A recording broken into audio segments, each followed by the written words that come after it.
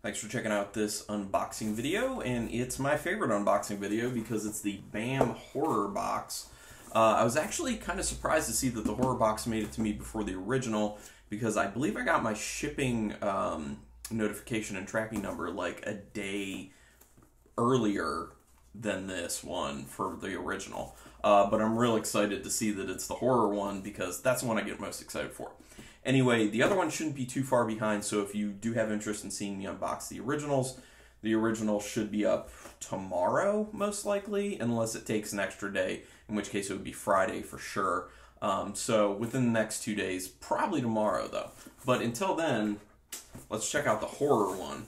So as far as the properties go, I remember for these May, because this is the May one, as you will know from the title of this video, there was only one property that I was super excited about, and then there was also the continuation of the Ken Heiser, I'm sorry, I don't know if I say his last name right, Ken Heiser or Ken Heiser, 3 art prints. The first one was in the June box. I'm sorry, this is June. Jesus. The April box. The first one was in the April box. This is the May box, which will have the second one. The third one will be in the June box. So the first one was really, really cool. If you haven't seen the unboxing for that, go back and check it out. So I'm really excited for the second one and the third one. So that I'm excited about, and one other property in here. There are a few other properties I was like, I don't really care about those properties that much, but, you know, that's the way it goes sometimes.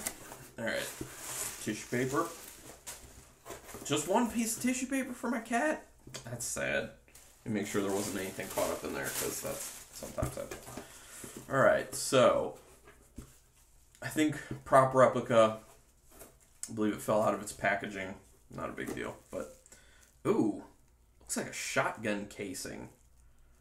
But it's fully metal. I'm sorry, the light's kind of weird on it. Let's see if I can kind of block that. Okay, yeah, you should kind of see it better. See, it's like shotgun casing. See? And the bottom. It's very, very heavy. You could throw this at someone and seriously hurt them. That doesn't surprise me that it's super heavy because the quality of all the prop replicas are really cool. This is cool. I'm interested to know what it's from because it doesn't ring a bell to me right now. I don't remember all the properties that were supposed to be in this, so... Yeah, I'm not quite sure what that is. I'll put that aside.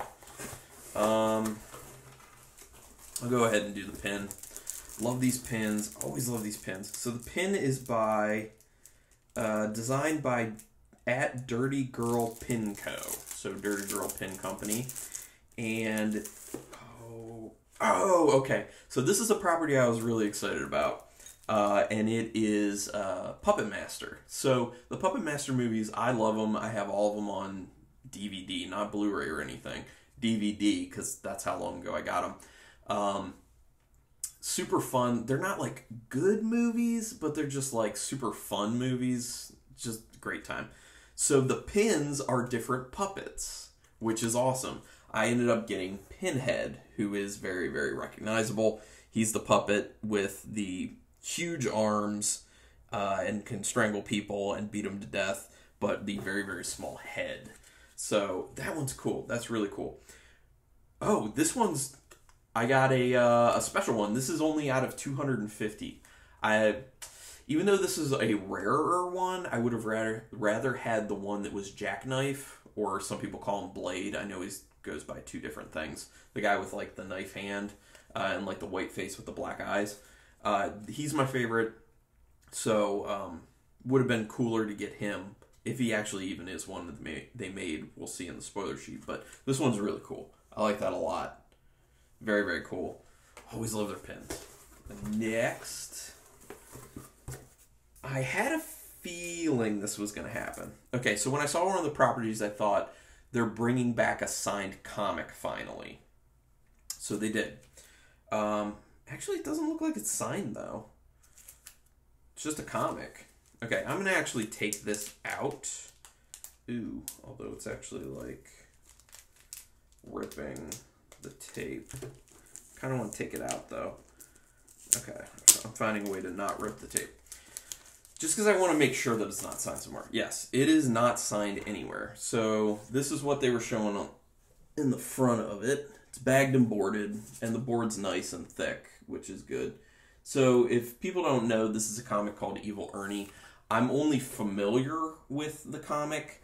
I haven't read any of it. I do Comixology on Amazon. So I have like a bunch of digital comics queued up, and Evil Ernie actually is in my queue. So if I end up liking it, this could be really cool. It's got good artwork. If you can see it there. See? Looks like she's got a puzzle box, kind of like Hellraiser. Okay. That's cool to get a comic. I do like to check out comics, so I like that. Hopefully this is a number 1. It says Chaos Dynamite 1, so I'm assuming this is a number 1. The one is called Suicide King. What they had been doing before was putting in signed comics. There's no signature on this whatsoever, so a little bit bummed to see that it's not a signed comic. But it's still cool. It's bagged and boarded very well. I like that. That's cool. Cool enough. As we knew, now I got my one up, so I wish I would have felt that first, and then I could have got excited. But that's good. Alright, so this is the second print in the series of the Ken Hazer ones. I'm so excited. Because if you remember on the last one, it had like a ton of horror icons, and the name of it is Legends, number 2 out of 3. Yep. Does not disappoint. Does not freaking disappoint, honestly. Actually, I have to put that box down just to get this in here. Okay, so we have some critters in there. We have a portion of a xenomorph, it looks like, right there. We have a shoulder of Freddy Krueger, so I'm guessing he'll be in the third one. We have the main bad guy from Jeepers Creepers. I'm sorry I haven't watched all the Jeepers Creepers. We have the Scream dude, the dude from Scream, and obviously Michael Myers. And someone is going to get killed. Looks really good. Look at all those critters. I like how many critters are there. It's pretty cool. And I got number 762 out of 1,500. And obviously it is signed down here by Ken Hazer. Looks good. So there's a house up there. I'm sorry, I can't. Trying to find the best way to show it. There's a house right there. I don't know what house that is. A lot of these old houses kind of look similar to me. That could be a house from Halloween, could be a house from Nightmare on Elm Street. Kind of hard to tell. This is cool. I already see where this piece goes together with the last one, because you can see right here the teeth and the head of the xenomorph, because the last one had the other portion of the xenomorph. So I already see how this is going to go together, and it's exciting, and it's cool, and I like it a lot. So I don't know what this autograph would end up being. Oh, so it's from the Twilight Zone. That was the other property, Twilight Zone. So this has been hand-signed by a guy by the name of Larry Cedar, who played the creature in the segment Nightmare at 20,000 Feet from Twilight Zone. Oh, this one's very iconic. I know about this. I've not seen this. I haven't seen much Twilight Zone. I know about this episode. I'm pretty sure this is a very iconic episode as far as Twilight Zone goes. I think, if I'm not mistaken, this particular episode had like William Shatner in it or something, which is kind of weird. But this is, yeah, so basically what I know from this is a guy like on a plane ride, and it's like really stormy weather, but when he looks outside, he sees on the wing like these demons that are basically trying to like dismantle the plane. Sounds cool. I should definitely check it out. That's cool. That's actually really cool. When I saw on the back of it was someone from Twilight Zone, I was like, I'm probably not really going to care about this all that much. But for how iconic of a episode that is, this is really cool. Did a really good job. These are the types of things I love getting autographs for. Like, obviously this guy's not even like a B actor or anything, just because he, was a creature in one episode of a show. But it's from an iconic episode, and it's cool. I like it. I dig it a lot. Another good box. Can't complain about this box at all. I like it. Alright, so let's find out what some of this stuff is. Yeah, so Larry Cedar, known as the Gremlin.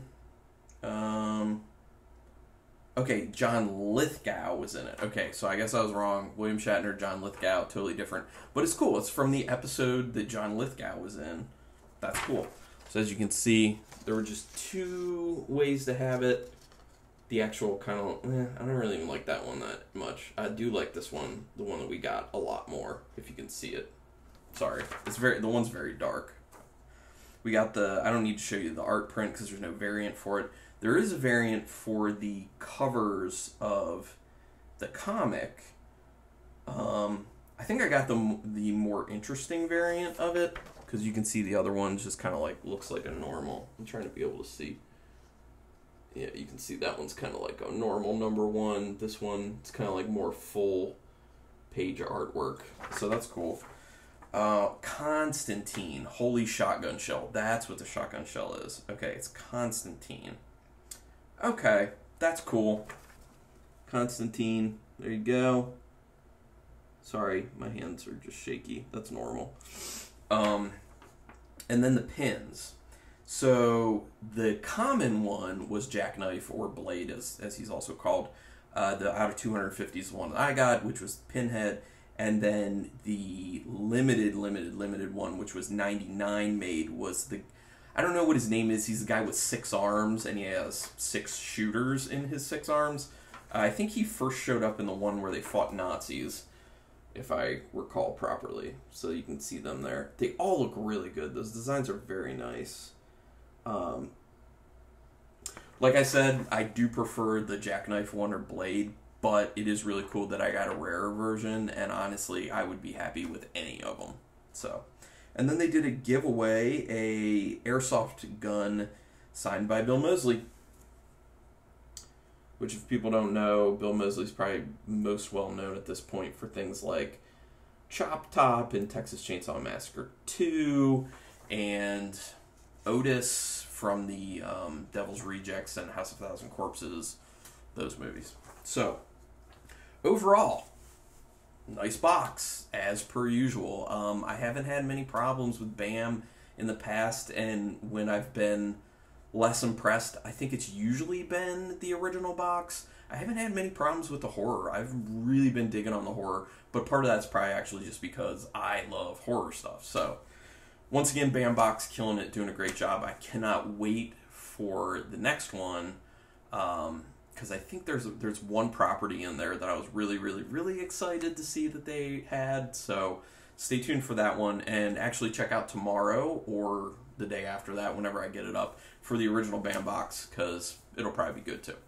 Anyway, thanks everyone for checking this out, and until next time, keep it brutal.